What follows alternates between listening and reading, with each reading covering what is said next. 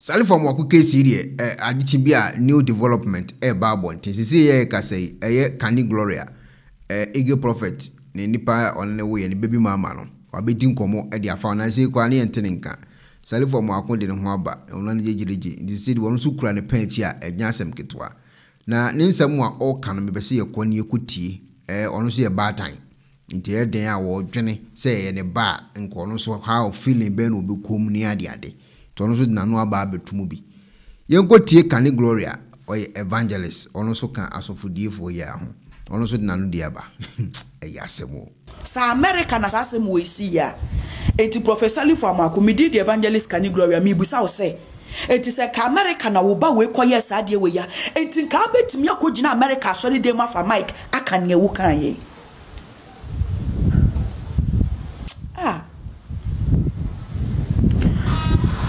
Nyame ma musuo ni esan pare ye nyina musuo ni esan nyame ma ne mpare ye nyina abanyama ne mpatuo ewrade ma ne mpare ye nyina ye kwa ye bei ewrade ntutu ya na munsi ye ewrade nkura ye ewrade fa ye kra nsie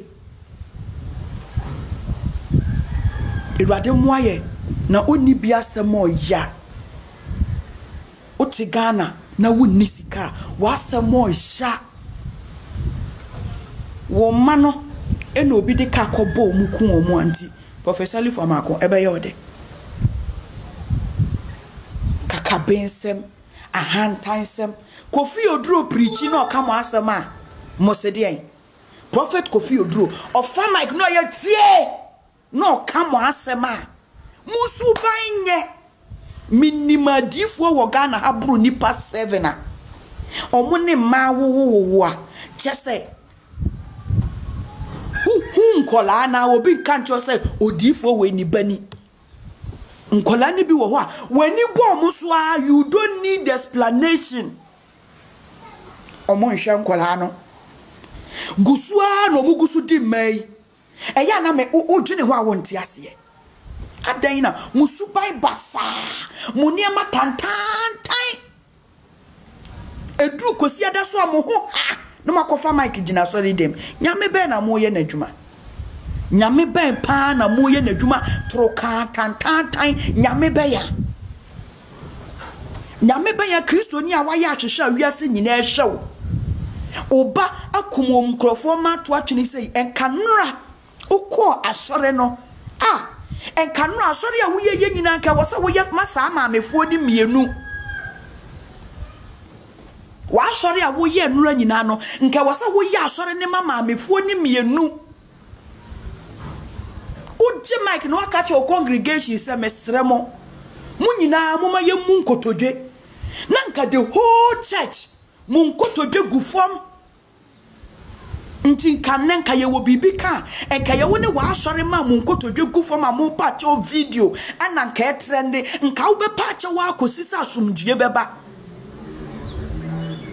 wakogina ho na wo ka asema ebe ye omo hi kese afi na wo ka asema ebe hye omo bufuo wo ka asema ebe hye omo ahoroba oba na ntwituo no okoku oba ne drive o se nyansani a Obano so drive who say nipa and a one tree casa aboa nkobeko kokum nkrofo ma to atwene asa mentwa so a mekwa koka ne ni kwan se yeka se mentwa so a mekwa koka ne ni kwan se meka de bia me ba ha meka kire mu asofo no ubenya nkwaje ahwe osofo Se ampasa wo beko heaven bia hwe nipa na o lead you no se ye no krasa wo sofo o lead you e de wakome nyame a hwe wo sofo ni nisu ne ne ban na hwese sofo wei ampasa obetimi de me akọ de bia me ka kire mo ensenkire ni nti a Christopher bebre mo dane agimi fo mo nwene ne sofo odi nkwase asem kura na odi nachi ni sofo odi nsem hunu kura na odi nachi one man church na ye ka no ebini sa asore no eye asore ne run with 5-4 ministry enkanura kora no yamfa mic kora nhye papa ni nsem ma ne nkasa senka asore no eye bibi te se CAC Pentecost Methodist enka mic kora yamfa nhye ne nsem nka asore mpanyinifo no na nka omo be kasa on behalf of sofo no apa nipa chew eye one man church nti no unso okwa asore ho no fa mic a o kika sansem no obie ntimi anka wi ankyere no ye kasa one man church fo we yasema asa ye taa wo mo ye ntaa wo mu omo nti asore adifo nti asore nti adifo na fo so ati asore eno omo messy up niema adifo nti asore enti so office Salifu Amkoako Pentecost o wo CAC a enko omo be ma ne platform ama na be kasa ansema nro oka ye enka he dare not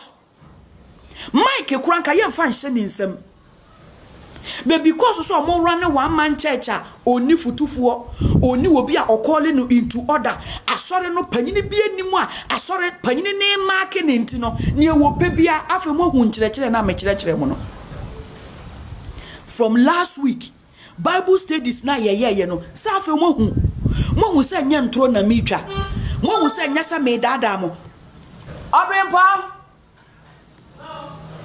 fra obempo no mebie dono mo hu se nya ntro na mitwa mo niema mikyire mo last week ni nyina no mo de be company Salifu Amkoako ye we ya mo hu se enya ntro na mitwae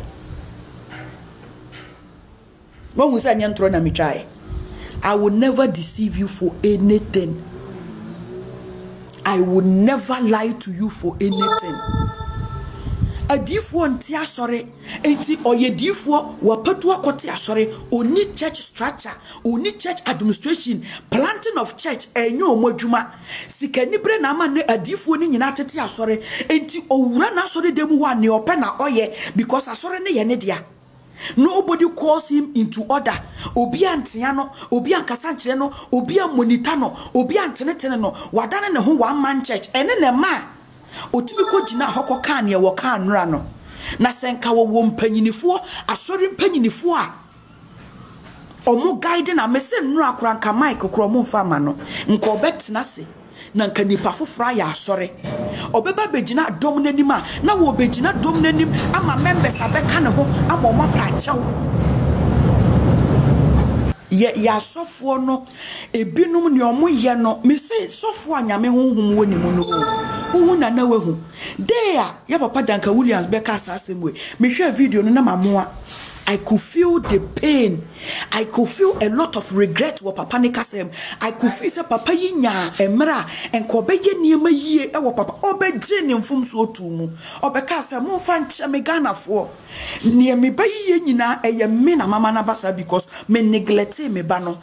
Man tete me ba ne ye mama me ni anko me ba ne ho. E na mama me ba na yesa Ghana fo mo fa nche me. We na ye friend leader.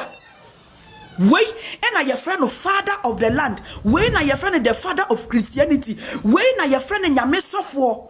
And in Yame software uba kumobia ube kafun wo property so. Ube tutu ayampia wo property so. Ye kamo asem amobeka semona moye fathers of the land. E ma yen kamo asem. Me hu poster wo baby akra mabie mu da wo. Me numi hu kra se uba programs wo kumasi ya mikobi. Mi nim se na atie. Minim se ahantanya wia bu se da enka mansem misika anto petro ngumika mu antu anajo anante amma wo programs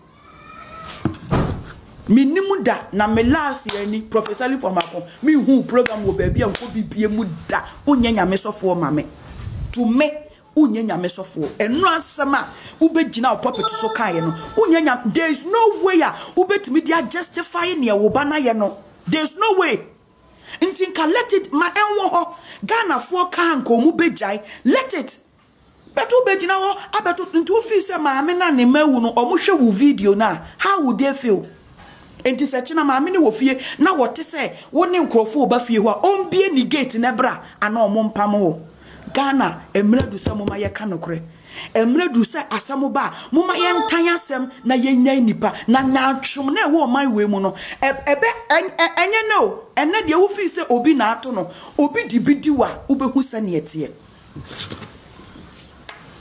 obi di bidiwa you will see how it is and then they are to yonko ba wo feel say nya wo a wo de wo ma nyina wo fie wo wura fie a wo ma na wa wo omo no oni omo na tu sadidie oni omo na kasasere o yonko ba de nsuo kura yesi eye den se maame no obenum bi enya wunti no you don't feel people pain monko so na monka ne mu ka no na me bo mpa yesa ma bi ntomo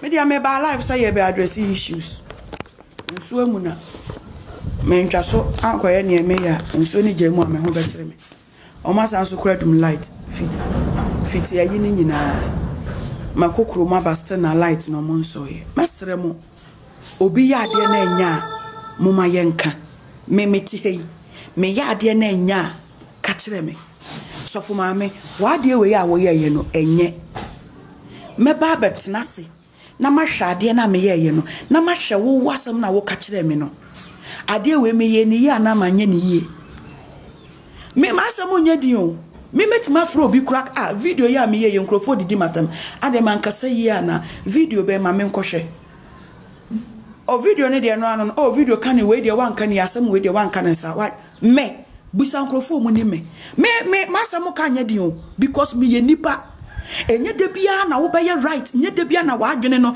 ne e be kira wo no eye right.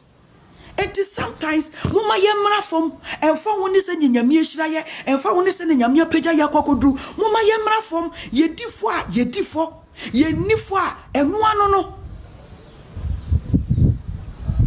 na ma me mpanyinifo ma kan mutia sorry dem oyonko ba ni nsunu mu ate onhu ni bani biem kosi da wonu so obewu Free say wonyem ye hospital so okoye okowu ye hospital bill wotu aye enkola niam a woto ye enkola duane a woto dia fidi ni bani nyina aye kwa all because of obi carelessness na motete asole dem ho eye mo fe he is your pastor ebi betomo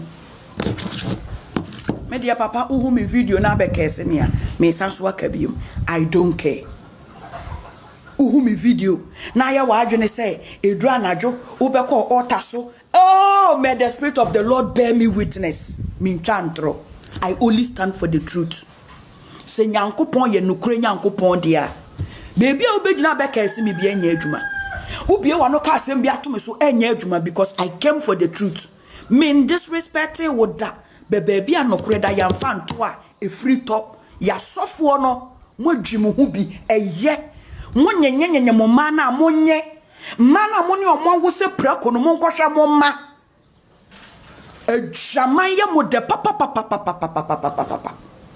ejaman eya difuo bebre de wogana ha wa wore wo ne yere ne ma nso ne koti oye community husband one ma de dasa mese mo nyina mo nim guase ye beba baako mo nim guase ye beba moni nguase beba bako hwe pastor love kwanya wodi obi afaso obi asende car koyi car mame wa frɛ nipa no car no makoyi o ton car ne mame car no ye nto obi aba ho a ye nko nipa na fro okay da mate me kra me bagana me hia car no sika se na de koyi car no me de 1 cedi ne koyi car no da ene o 1 cedi a wudi koyi car no eni o da me da se wa hwe nyame ani magye nipa ni sika abra wo ya wa se waton car no adi sika no wasanso agye nipa ni sika bi so fa car ne bra adane asem o sorry na be ye video na o ye wo watch say ye hwe o bo designer watch enkrofo mfifre munyina mumre beba nyame begu munyina monim ase 111 me se sa akofo no omu wo group bi me mpese mebobo omu wo sa group sa pastors no omu suban kantan omu suban sei sa group ni nyina soso mesremo nyesa me kaseti asantefo e ya asem na meka eyemfanto ho na meka menya tribalism mesremo sa omu group ni nyina so omu firi kumase ya na omu kotena nkran omu she omu nya medwumase wo kumase ya na omu dia kotena nkran eye sa omu group na so na omu di nkwase asem e wo internet we so adan ye fremu fake na mubuafu ye kase mu mfiri nyame na mubuafu mo ne ye tantan mo ne ye basa ye kama asemo so amose mayenka ne waye why na nhwe wo so nkase wo besom nyame kramoni betimi ahwe prophet asema wa bekan kramoni betimi agina ate akase wuntima befa nyame yana de bia kristofo omosreye de bia ye omosreye modane mo ho tintin trinity asofuo bi moye bawi bi moye mo ho te se chese media me no kure na maba beka no wanya de papa wankasa yie papa wagu hu anim ase wagu kristo sum anim ase enfie bebra wo de nyamedwuma bebi a wapeja wabrabo akodru asem wei ate waba fom so mo wo nche nka no kura nkyere wa ya ye wa akire no ye ka no ya ye wo park ne so ho no bebi a ya mudi agro no ye ne ye be ka no kura kyere mo wanya de you did not speak like a father. Say your physical father, say you did not talk like a mature man of God. One nyadie. Na some way abano, you think say Ghana for be bomu se mama. She. Asofo samba Ghana ha, munim se no mu treating nana. Asema abako mu ni evidence no, unimu Ghana for won. Omo di bi bekeka ho na we die evidence nie. U pese wo fa kwan bia so na wo polish chese. Unhu se obi unhunu se yasem. Na ubebu nkotodwe besu sa yeden sa wo ba no enye tuo no twini koku nipa na ye accidenta ubesu bu nkotodwe sa yeden. I pity your church members. Uwo hana wo kwa asore ni bia. I pity you. What's that development we no? Girl no edin komo we because of Salifu Amkoako asem ko kan waso dem say ne ba na mfa eye etu ene kum nipa na eye car and what they are copying. No name say council, machinery, and so say two na. Anyway, or can we na Kwame Tikese and sweating como OKFM.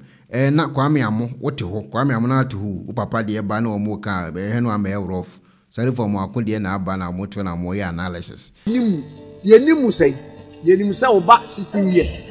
At car. At the Friday, Akobo, Kamu, and Mankola, Minu.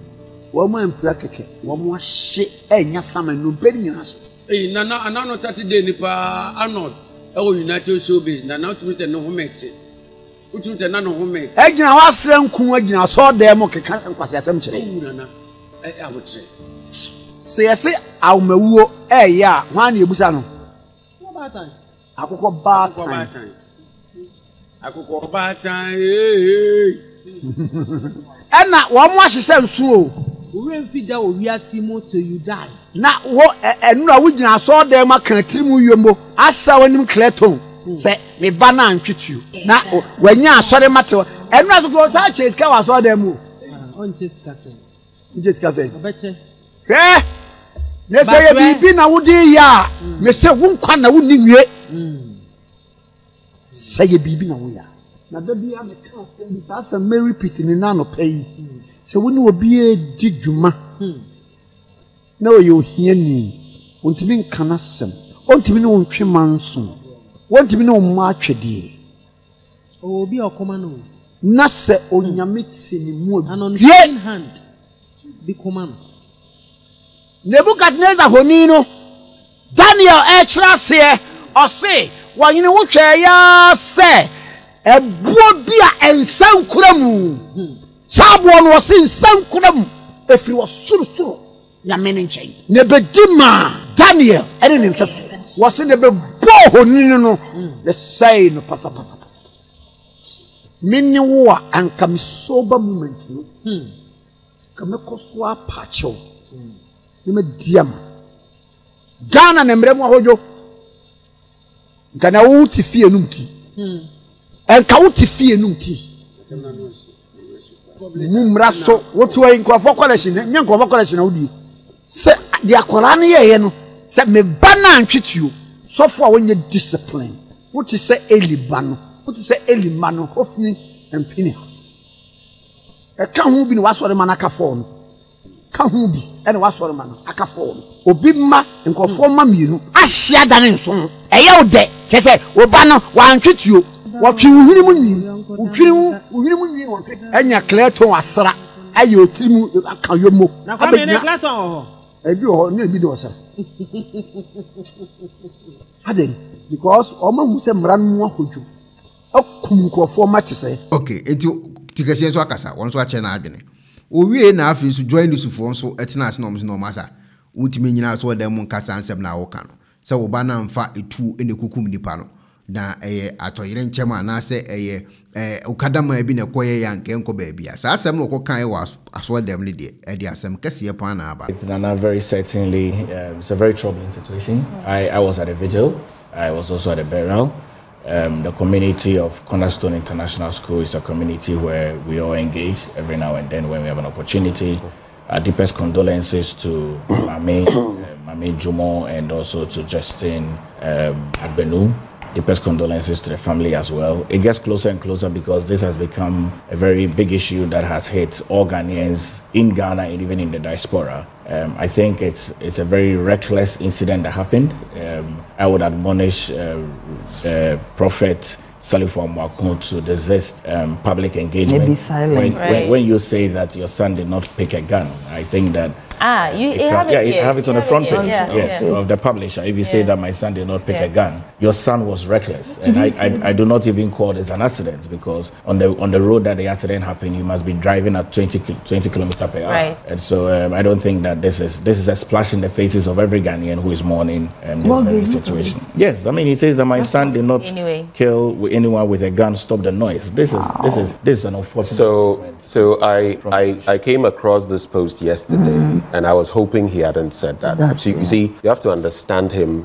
Human beings, if something happens, look at both sides. If you were in his shoes, having had to be arrested, he and his wife, Moa, and everything, not the situation you would want, someone as prominent as he. I hear he went to the houses of the two and was sacked and all of that. And indeed, there will be pain. Some of this should be understandable. Then the EIB, is it City or EIB reporter was also attacked by some of his supporters, though later he came out and told them, no, don't do that. But the point is, if you want to come out with rhetoric like that, it is one, unnecessary, and two, insensitive. Hey. You should just relax. Let the processes go through because it is your son who has caused this. I don't want to go into parenting because you don't know full details. So let's leave it there. But at 16, he couldn't possibly have had a license if he is 16, okay? And all the other dynamics, he was speeding. Why did he even have access to a car?